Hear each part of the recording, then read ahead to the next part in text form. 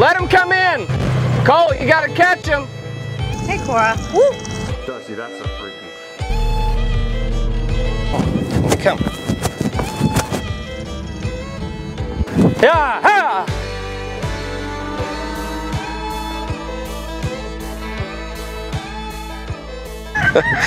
Hey guys, Dusty Baker with Cross Timbers Bison. Welcome back to our channel. Working the bison tomorrow. It is our spring roundup, and so you know what that means. We gotta get everything ready. We got some new freestanding panels. We got chickens to move first. We gotta take care of them. Brooks's chickens, they're going to a new pen, and then we are actually setting up and getting ready to work our bison. This is gonna be the biggest working at the Ponderosa, so we got a lot of work to do today. Got Cole and Marissa, Maya, Betty to help us get it all done today. And then we'll work bison tomorrow. Hope you guys are ready for it. Don't forget, we have a new merch drop, so you guys can go check that out at our website at crosstimbersbison.com. Thank you.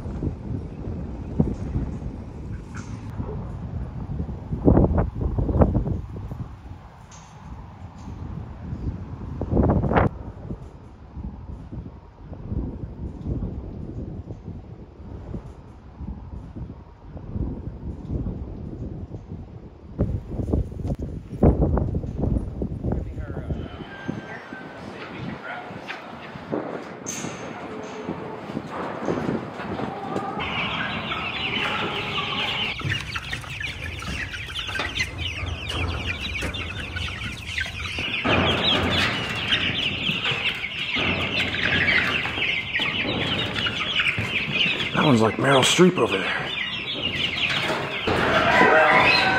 I'll put two in there, man.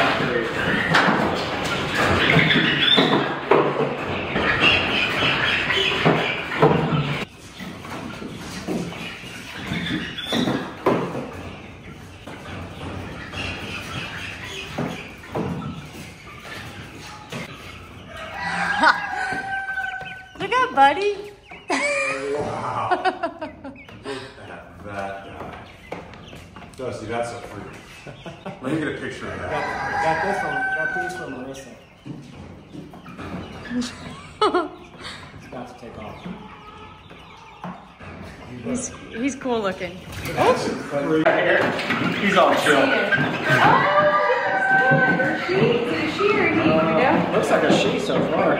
Oh, look at those fluffy legs. Pretty cool.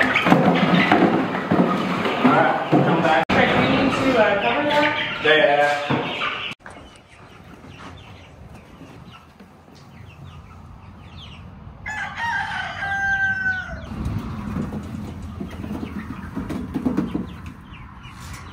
We might have to add a little. What's this?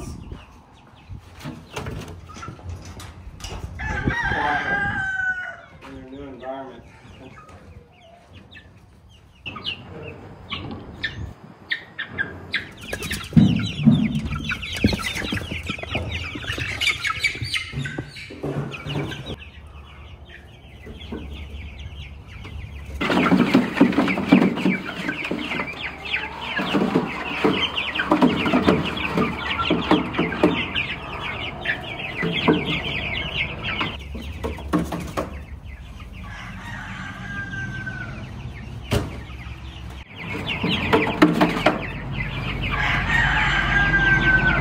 We'll train them in here in this pen where they can come and roost. Probably need to put a couple more 2x4s in here so they can roost, but get them used to staying in the pen where they can get food and water and shelter, and then when we feel like they get old enough, we can open the gate and start using the chicken run where the door opens and closes, and they can come in and out, and they'll come back to this place to get food, water, and to roost, which is the main thing, because they can be protected in here if they come to roost in this closed tight pen to keep critters out. Plus it's in this barn where we reduce animals like possums or raccoons coming up here, jackies up here, the horses up here, and they'll be able to use this chicken run, come in and out, and a safe place to roost at night.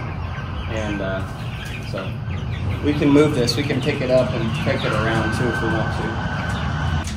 I got one little silky, he's funny.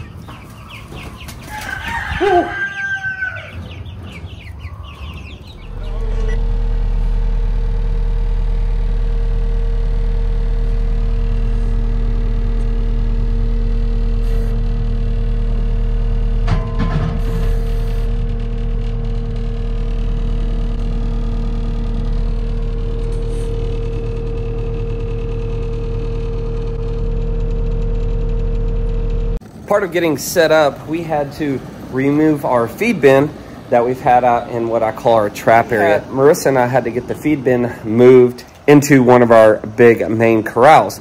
And part of using the feed bin is to, if the bison see that feed bin, they know what's in it. So it's an attractant and they will typically run towards it, and it's an easy way to catch our bison because it is a distractor for them.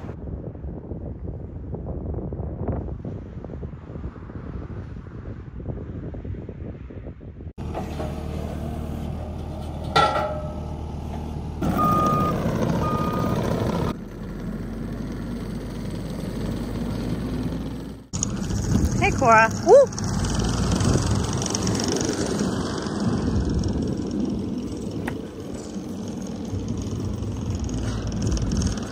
Easy, girl. Now, this feeder actually still had lots of feed in it. It is very heavy, probably over 10,000 pounds of feed. But in order to move it, tried to move it with my skid steer, tried to push it, tried to pull it. I tried to move it with my truck, and it is still too heavy to move, unfortunately.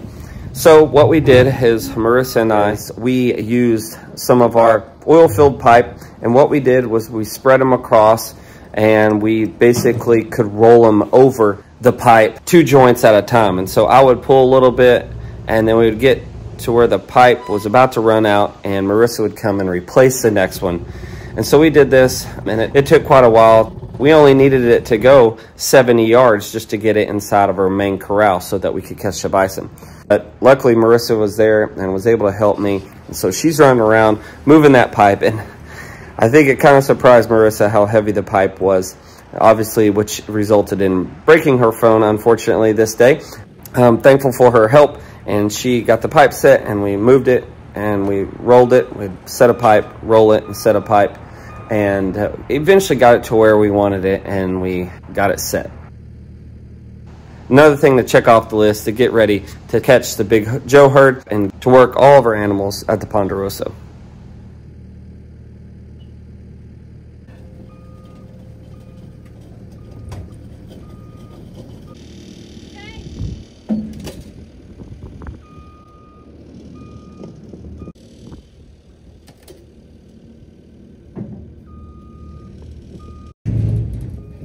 And then I shove them back. If I can catch them in there, it'd be great. But it'll be new, so they'll be a little unfamiliar with it. But if I put cubes out and stuff, they may just go right in. They may just go right in. Here's the problem though. If we're gonna work them first, the yearlings, the Haas group first, we have to get them out of this big pen into here, right? That's not a problem. I think I can do that. The problem is you've got 27 animals trapped in the lane. Well, you batch them though. It's gonna get rough and rowdy. That's too many animals. This is not very big. Well, because we've been doing the additions inside the Ponderosa barn, we haven't been able to put the RV inside the barn. So what we're gonna do is I've gotta move it. We're gonna start building our pens and stuff. So I've got some freestanding panels around our hay bales. And it's nice that we do have some hay bales left over this year, which is always a good thing to have extra.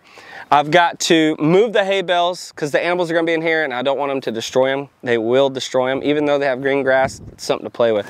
Got to get the hay out. Going to move the panels around. We're going to get this pen set. Then we're going to go get the big Joe herd, let them into pasture 1, and start revising our ideas and stuff and putting them to use and get these animals up here and get them ready to work tomorrow. Roundup season is here.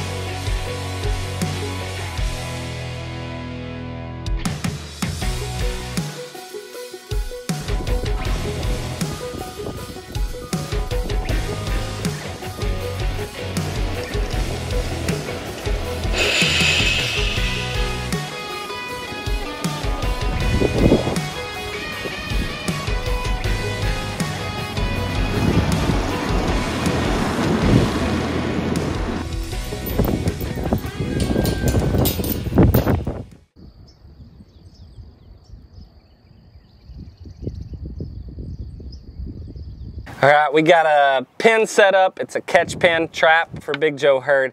There's currently 14 of them in there because, well, Haas got out the other day and another yearling heifer got out in that group. So Marissa and I and Cole are gonna go down to the pasture. We're going to get Big Joe herd up to pasture 1, and we've got cubes for that. So we're gonna just get them up pasture 1. I think they're just gonna start grazing because this is a fresh pasture and it hasn't been grazed in a couple weeks. So I think they're gonna come up, they're gonna be busy grazing, and then we'll see if we can catch them in the trap pen. If we don't do it now, we're gonna try again this evening or early in the morning, and we can go from there. So let's go get Big Joe. All right, let's go get Big Joe.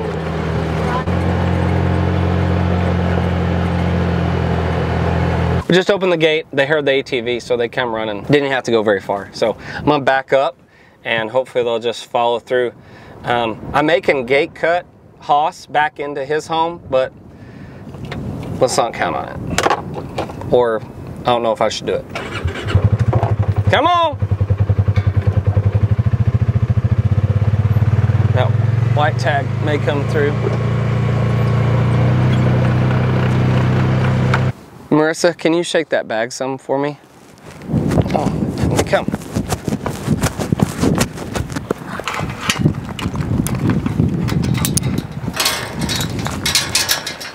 Come on.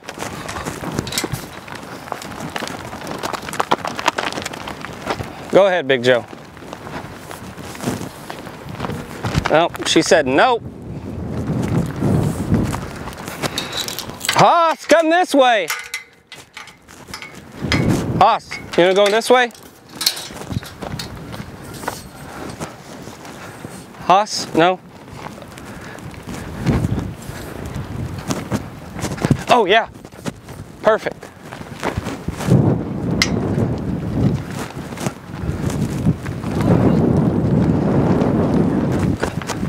Yeah, ha! Get back, get back, get back. Come on, 1508. Come on. Come on. Go. Go. Shoo!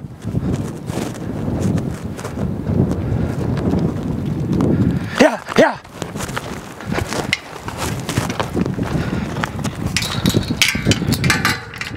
All right, so it's just Haas now.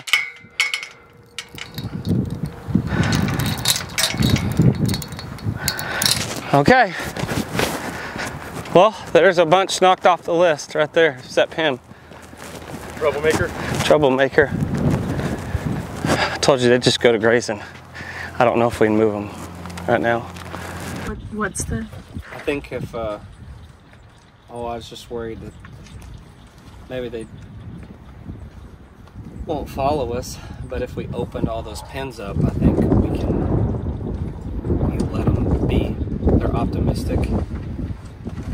They'll just go in there and have feeders in there.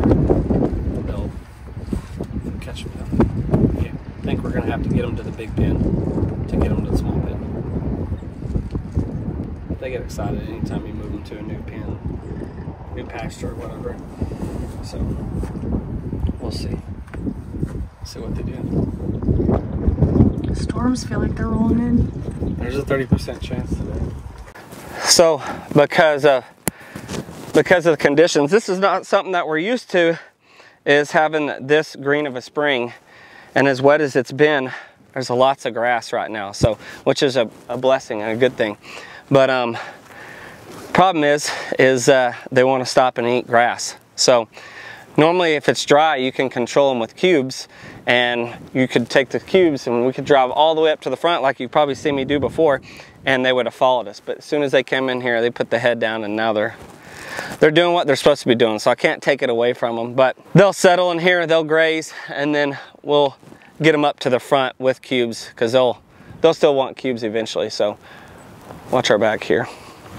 He'll jump at you. Close that one so they don't sneak back out? Yeah.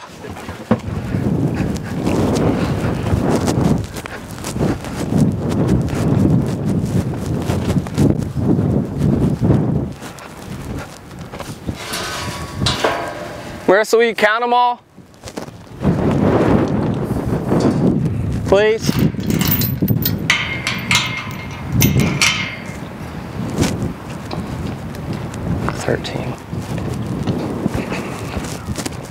How many?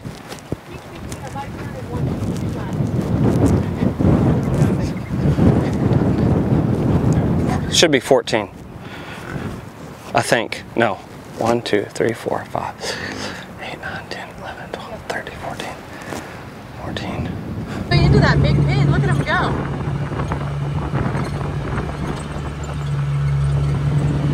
It's your buddy.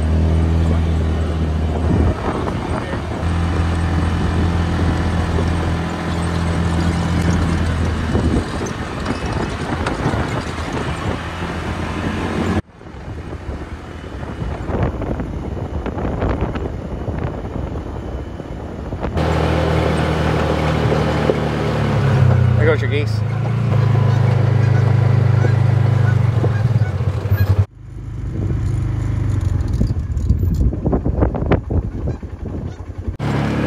They're coming. Come on. Keep shaking it. Come on. Come on.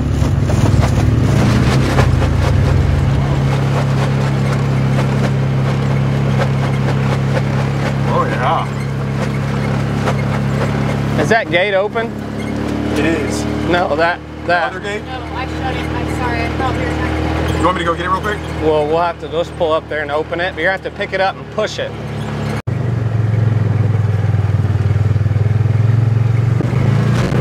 They're coming. Cole, you gotta catch them. Let them come in.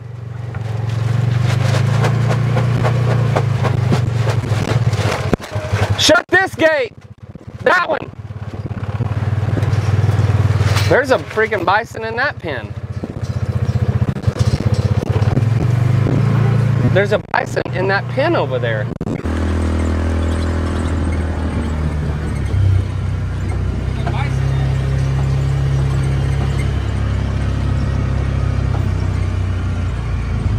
How'd they get in there? How'd they get in there? Oh, I opened the gate over there. No, that's just Hoss. That's just Hoss. Those two are on the other side.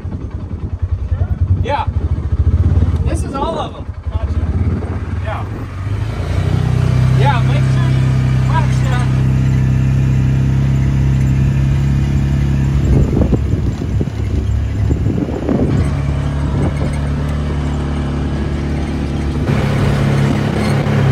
They'll be happy in here.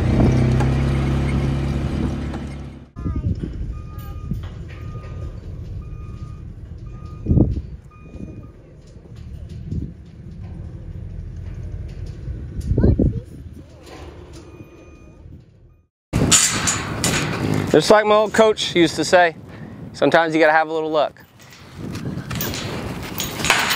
I don't know how I get so lucky, or we get so lucky, because we go down to the pasture to catch Big Joe, and they hear us, first of all, and so we don't have to go into pasture 3-4, they come and find us, and then as they're coming through the gate, I'm able to gate cut 3 of the South Dakota heifers out of that group, out of the Haas group. I couldn't get Haas, but it worked out where we got Haas over here by himself. But my point is one, all that's going on, I left the gate open up here in the corral. When you see these calves behind me, we get up here and Cole's like, and I looked in there and I was like, I think there's bison in there. And Marissa and I confused. Well, Cole was on the right side.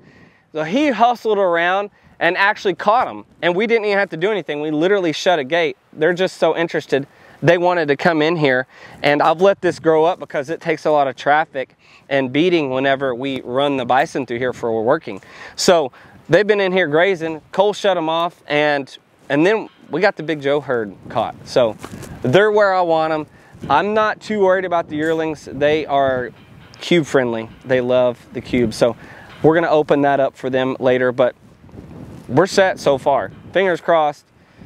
We'll just stick with that. So things are going well right now, but if you know me, you hang out and watch me, you know something could happen any minute. So With that being said, we're gonna start working them tomorrow. You guys will see that on the next video, so we'll catch you guys next time. Thank you guys for watching.